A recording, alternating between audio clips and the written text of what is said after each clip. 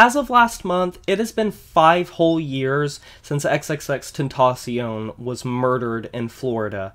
And one thing that I have always believed and talked to people I know, family, friends, and I wanted to make a video about it not only to commemorate him, but to commemorate another great artist and draw some parallels, is I truly do believe that XXXTentacion was this generation's Kurt Cobain. I want to read you a couple of statistics before I go into this because I'm going to provide some perspective, some comparisons, some parallels to try to draw so you guys can get the full extent of it, because I know that even though X did dabble in a lot of rock and metal stuff, that there are a lot of people that don't know much about him. So Spotify is one single platform.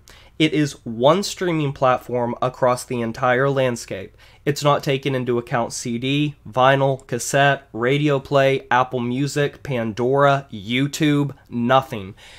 Right off the bat when you look at X's Spotify, 36.8 million monthly listeners. Spotify only lists the top 5 most popular songs of each artist. They are all over 1 billion. A couple of which are almost at 2 billion. His videos on YouTube racked up hundreds of millions of views, and I have a unique perspective in this because I am 22 years old, and I grew up in the heat of the mania that was associated with X. His impact was so major that he had numerous albums chart on the Billboard Top 200 posthumously. Multiple of his singles, multiple of his albums, and pretty much his entire discography that had been released during his life trended after he died, with some of his songs getting even more attention after he died than when he was alive from the sheer amount of support for him after the fact. So now that I've sort of set the foundation for how massive the numbers are when it comes to X, I want to get into the reason that I truly do believe he is the Kurt Cobain of this generation, and try to explain it to people that are not familiar with him, so that if you see people talk about him in a certain way from my generation, it can make a little bit more sense. Struggled with a lot of issues when it came to allegations and crime, struggled with drugs, he struggled with alcohol. He literally had a very similar relationship that Kurt Cobain had with Courtney Love, where there was a lot of allegations of drug use and domestic violence, manipulation, coercion, tons of things in that realm. He started in a grassroots way on the SoundCloud platform, and for those of you that aren't familiar, SoundCloud rap really peaked in the 2010s with a lot of low-fidelity artists being able to post their music pretty much completely independently, and among other artists, I think X, by far, hands down, was the most massive, just in every single way, with all of these low-fidelity emo hip-hop recordings with alternative and indie influence, sometimes rock and metal influence on his later stuff. And obviously, his whole approach and his whole appearance was very disheveled, very unkempt. It was a lot like Kurt Cobain in how he just didn't really care much about the fame. He did not care about what he was garnering. While so many other artists that are taken from us too soon bathe and revel in the fame and really enjoy it, X was always extremely introverted. The friends of him after he died and the people that knew him very well, one of which being Billie Eilish, who has spoken a ton about him after his death, they literally always talked about how he was the one that was dark. He was isolated, he was introverted, he was not a people person, and he struggled a lot with anger issues, with his own mental health, with his own mental state, and to boot, he literally died when he was 20 years old, and he had this level of impact. And that kind of brings me on to my next point.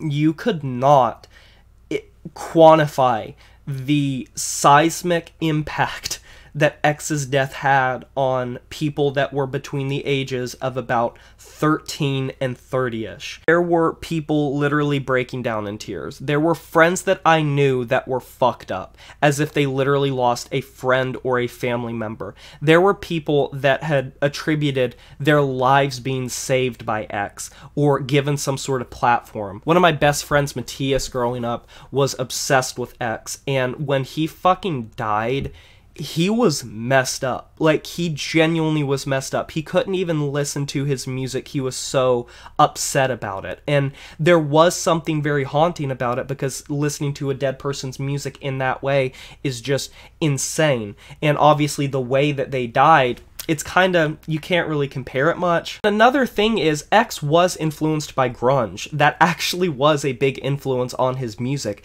He took a lot of influence from emo, specifically second and third wave emo, and grunge, alternative music from the 90s and the 2000s. The very brooding and moody instrumentals is kind of what he called home. It was his calling card. And songs like Moonlight, songs like Sad, or actually, scratch that, Jocelyn Flores, that song, Jocelyn Flores and that intro is one of the most recognizable intros of any song for this generation. If you play that to someone, they will know what that comes from, unless they are literally just so detached from like popular music and popular culture. But that was the interesting thing. Much like Nirvana was, X was not mainstream. His sound, if you even compared him to other artists in his own niche, people like Lil Uzi Vert, people like, I don't even know, Lil Xan, these artists that were blowing up because of SoundCloud rap, X sounded nothing like them. He definitely had his own style with the emo and the grunge and the alternative influence. It was very rock infused, especially if you listen to how many tracks had guitar and like acoustics and samples and things of that nature. And I think that's why he was so influential and beloved, is because you could not get what you got from X from pretty much any other artist. And I remember in my mid-teens to late teens, I loved X. Like, I genuinely connected a lot with X, and I think that's another big thing that I want to get into. There was such a cult of personality around Kurt Cobain. Nirvana was not intended to blow up in the way that they did. Kurt Cobain did not plan for anything to blow up in the way it did. And the people that swooned, or not even just swooned, obsessed over Kurt Cobain, it felt like he was the voice of their generation, embodying the emotions and embodying the unrest and embodying the feelings of so many people that were growing up in that generation, and providing a platform for people that felt like they related to his music.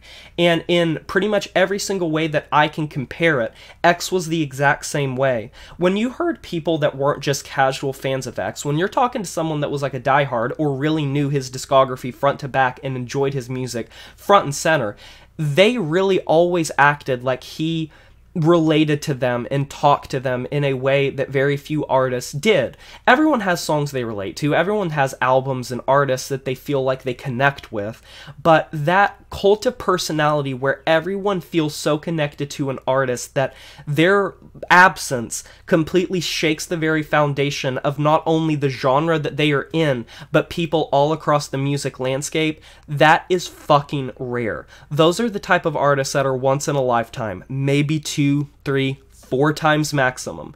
You don't see that very often.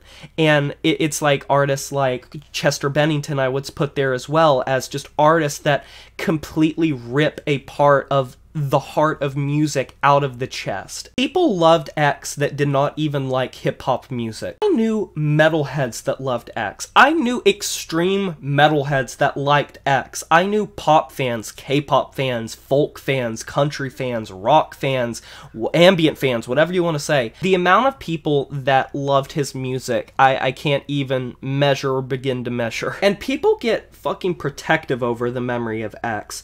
And it's also that tortured soul martyr syndrome of X had a lot of shitty things he did in his life, just like Kurt did. X was not a quote-unquote great person to a lot of people, because he did do some really messed up things in his youth up until his death. He was 20 years old, and it really makes me wonder what could have been, what could have happened if he would have lived past the point that he did. What are your thoughts of X, and did he mean anything to you, or were you just not interested in him? Be sure to let me know down in the comment section below. I can't wait to hear it. Be sure to like this video if you enjoyed it, subscribe to join the review family today, and smash that notification bell to be notified of my future uploads. You know who it is, my name is Jay Morrison. I'm signing off saying farewell.